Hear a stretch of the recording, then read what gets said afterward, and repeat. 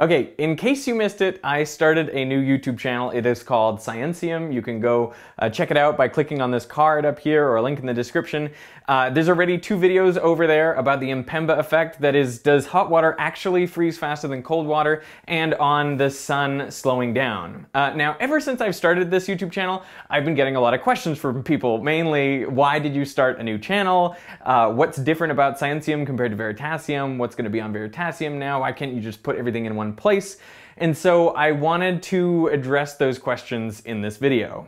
Just think about the spinning wheel, the anti-gravity wheel video that I did. You might remember this majestic way that I lifted up this 40-pound wheel spinning at 3,000 RPM over my head and made it look easy. But the thing is, that wasn't the first time I had done it. I had been working on this project, in fact, for the better part of a year. The first time I tried to build the apparatus was in Canada in the wintertime, and it was awful. I was spinning up this weight with a tire and it didn't work very well. It didn't get spinning fast enough, and as you can see, I was not able to lift it over my head. It was incredibly awkward when I tried to do that, but still I kept trying to work on it, and then when I got back to Sydney, I had the apparatus built again and I fixed a whole bunch of things, but even then the first time it didn't work. It wasn't spinning fast enough. Did you get that? My point is that Veritasium videos take a very long time to make. That video took maybe a month of full-time work over, a year. And so it's very difficult to make regular videos. I mean, Veritasium has never had a format. It's always been a little bit random. And that means every video is a new battle for me. And that just takes a lot of time. It means that I can't do very many videos. So the first and main reason that I'm making Scientium is because I want to make videos that have a particular format to them. I want to make a channel that has a process, something where I know what step comes next and I can put out hopefully more videos and address more science topics, and that's something I really want to do, and I hope that you enjoy those videos too. And what I thought I would do in this video is show you the process of making a Scientium video, show you a bit of behind the scenes, the kind of tools that I use to get this done.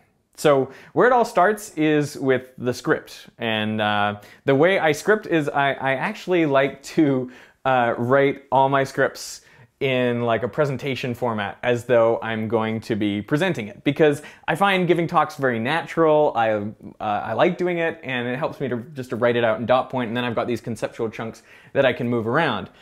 From there, once we have a good script, then I can go to shoot, and where I shoot would be in this room right here on this green screen. I really love these lights. Because you can change the intensity of them. You can also set the color. I can dial it up from very much the color of tungsten, this is 2700 Kelvin, through to very blue, more like daylight, 5600 Kelvin. And then this is my key light.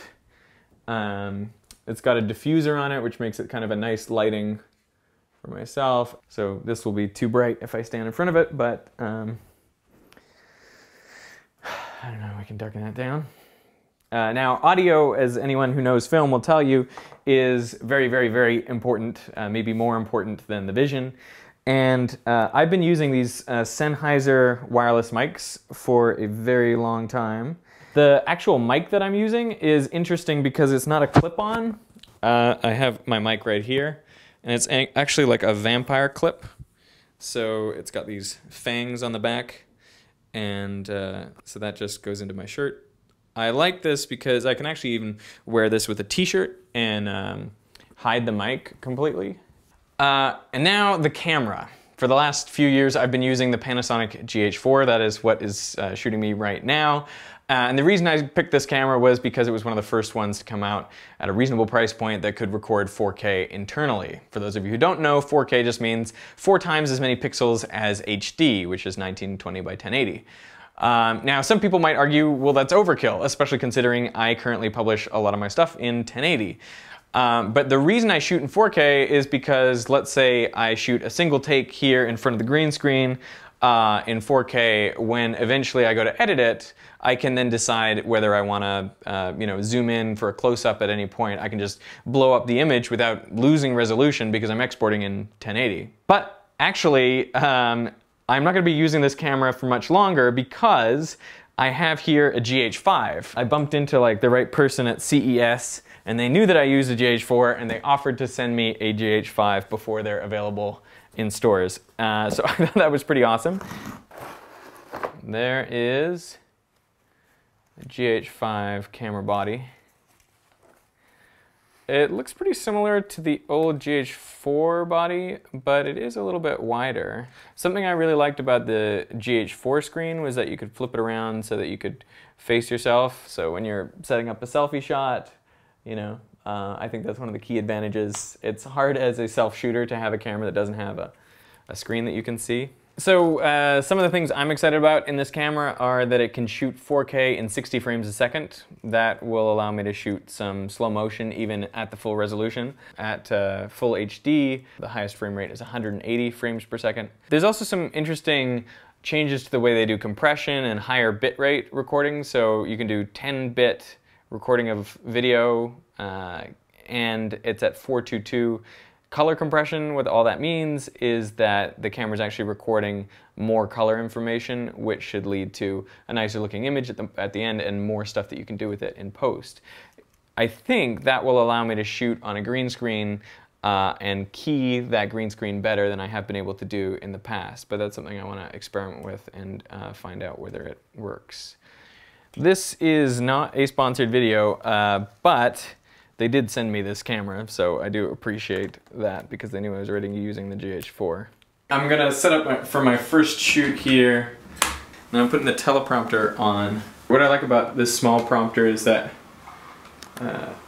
your eyes don't really need to move back and forth in order to see all the words. The bug is whipped through the air with a peak acceleration of around 12 Gs. Turn on mirror mode, and then it flips that around. So now I put it in here. All right.